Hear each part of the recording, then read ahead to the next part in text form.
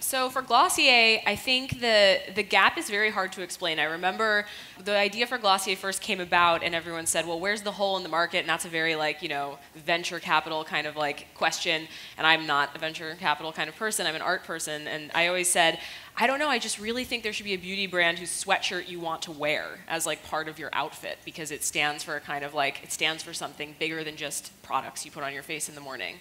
It's more of a lifestyle. And I think what that ended up kind of translating to is there hadn't really ever been a beauty brand that has been built in conjunction with its community before. Most beauty brands are very dictatorial. The ones I grew up with, I grew up having brands tell me that I needed an expert to tell me about my face. I couldn't figure it out on my own. But as you guys all know, if you want to know how to do a smoky black cat eye, you can go on YouTube and figure that out pretty fast. So you don't really need to talk to an expert. And I think that idea of creating a brand digital first for beauty that really invites women in and to participate in the creation of the company and also to become her own expert is something that is something very empowering, something that we were really excited to bring into the world.